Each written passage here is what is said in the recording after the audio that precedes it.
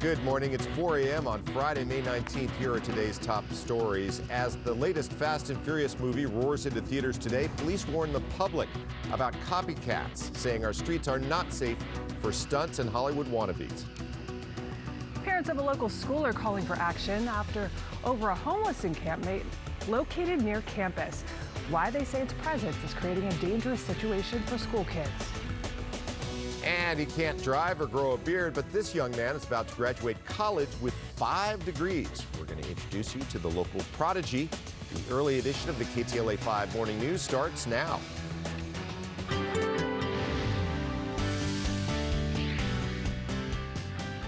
Hey there, good morning. I'm Eric Spillman in for Chris Schaubel. What a move that was. The e-ticket ride move. Fancy. The fanciest. I'm Megan Henderson. Glad you're with us. Chris off today. We'll check in with Ginger coming up shortly. Hi, Henry. It's the weekend. Yeah. Friday. It is Friday. We made it. Well, yesterday was an interesting day weather-wise. For some, it started out really chilly in areas. It drizzled on me, actually. Right? Yeah. It's like, oh my goodness, please, sun, come out. It did. We got a little warmer through the inland valleys. Late in the day over by the coast. It was really kind of a crazy day, and we've seen a lot of this, I think, over the past 6 months where the weather has just been kind of tipped upside down as far as what we could expect. But we do know this, chance of thunderstorms through the weekend.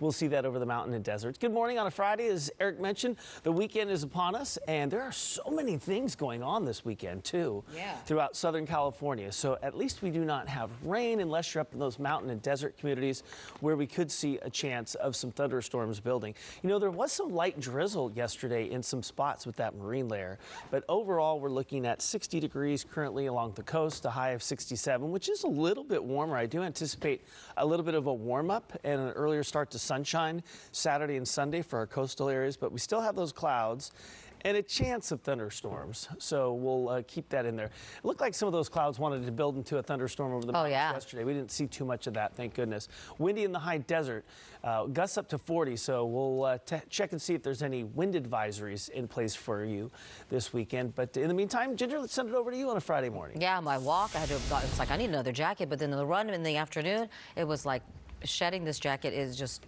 too hot for that. Hey, good morning to you guys. Good morning, everybody. For us, this weather's actually really nice for all the Caltrans work that we have going on. So let's take you first so you can see the construction project here. Okay, so this will shift over the weekend because it's supposed to go until 5 o'clock on the weekdays, come tonight into tomorrow, the entire weekend. It wraps up at 8. 5 freeway heading southbound side between the 138 Templin Highway.